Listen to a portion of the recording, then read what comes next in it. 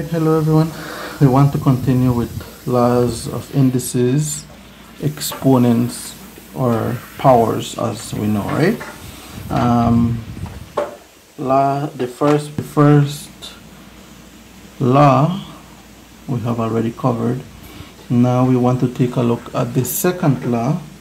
The second law, we have, it is going to be a to the m, and in this case we have divided by a to the n, that is going to be a m minus n, right? A to the m divided by a to the n equals to a m minus n, right? Remember what we said, that the letter here is talking about the base, okay? And then in order for us to use this one, bases need to be the same, right?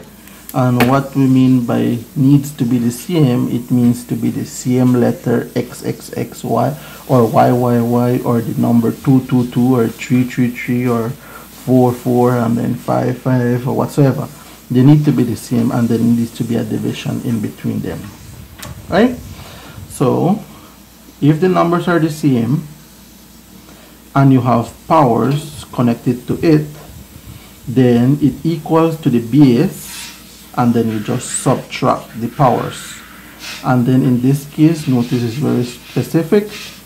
It is the numerator first, the power of the numerator first, minus the power of the denominator second, right?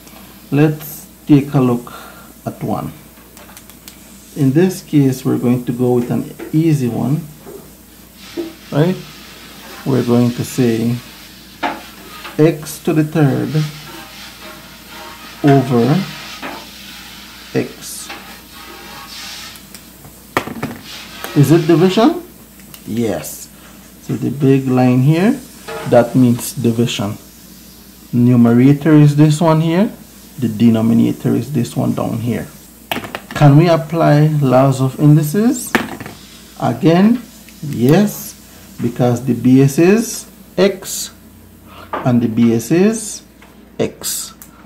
So what does the laws of indices says? That if you're dividing and you have the same base, then your answer is the base, which is x, right? Don't write 2x's or 2x or whatsoever. And then once you write x, then what you have to solve is the power. It is going to be the power or the indices for the numerator, which is 3, minus the power of the denominator, which in this case you might say we don't have, but from previous law we know that if it does not have a power, we know that there is an imaginary one, so we have a 1 there, right? So that's going to be power of the numerator 3 minus power of the denominator 1, and that's going to be x. 3 minus 1, 2. Clear? Alright. Let's move on with the other one. Example 2. Let's say that you have something like 8 x minus x negative 5, right? Because we could have negative power. So negative 5 y divided by 2 x to the third y to the negative 4, right? Now be careful with these ones here, because if it has a negative power, then it means that we have a negative because of the law, which says minus, and then we will have another negative which comes from the problem, right? So let's take a look at what we have. So in this case, let's add in the ones, those that have 1. 8 will have a 1, y will have a 1, x is to the negative 5, 2 will have a 1, x is to the 3, and y is to the negative 4. Let's take a look at the number. The number is 8 divided by 2. Are the bases the same? The base is 8 here and the base here is 2. So can we apply the law? No. So we just quickly say 8 divided by 2. We could solve that and your answer is just 4. Right? The x now. That's going to be x to the negative 5 divided by x to the third. And then we have that. Are the bases the same? We have x and x. Clear? So we can solve this one here. Now, let's take a look at what we have. X, keep the base, which is x, and then subtract the powers. Now notice that the numerator comes first. The numerator would have been negative 5. So it would have been negative 5 minus, that comes from the formula itself up here. It's the numerator minus the denominator. Clear? So the numerator is negative 5 minus from the formula or from the law, and then the denominator number is 3.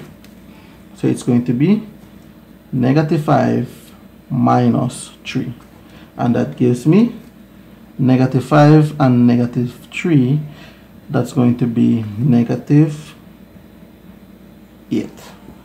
Why is it negative 8? Because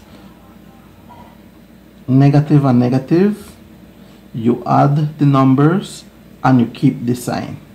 Right? Signs alike, add and keep the sign. Y now. Let's take a look at y. For the y, we have y to the first divided by y to the negative 4. Got it? Are the bases the same? Yes, because y and y. Right? So clear with that. Then we say y, 1 numerator minus from the formula. Keep in mind that you have to put your minus from the formula. Now from the formula, minus, and then your power for the denominator is negative 4. So notice that you end up with minus 4. Clear? 1 minus 4. Negative and a negative will always give me a positive. So I'm just going to put it like that, right? Then you have your answer. Y equals 1 plus 4 gives me 5. Clear? Then write my answer. My answer is 4. X to the 8th, negative 8, sorry, y to the 5th. Now I don't like to see this negative. Whenever you end up with something like this with a negative power, right? And so what do? Is we put a fraction. It's going to be 4. The 4 is positive. I want it like that.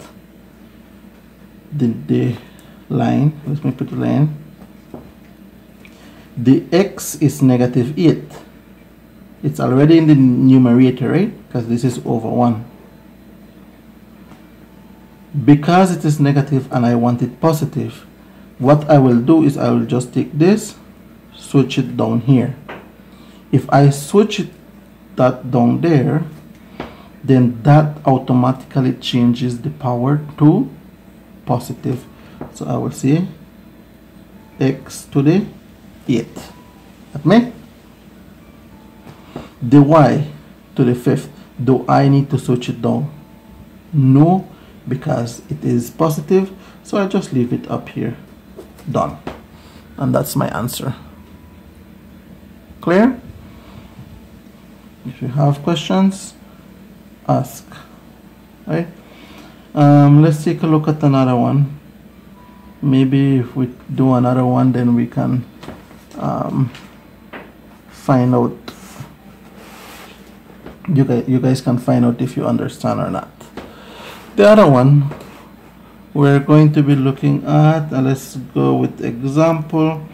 Then that's going to be 24x to the third y to the negative 4 divided by 8x y to the negative 1, right? So we have that. Let's start off with the numbers. We have 24 divided by 8. Are the bases the same? Are the bases the same? No, this is 24 and this is 8. The power is 1 and the power is 1. But we don't, at this point, we don't look at the powers, because the base, in order for us to look at the powers, the bases must be the same. So we just apply division, and then we say 24 divided by 8. That's going to be 3. And that's my answer for the numbers. Right? Then I move on to the letters. We have x to the third divided by x to the first, or x, just x. And then I said to the first because we know if it does not have a number or a power, we put a 1. Right?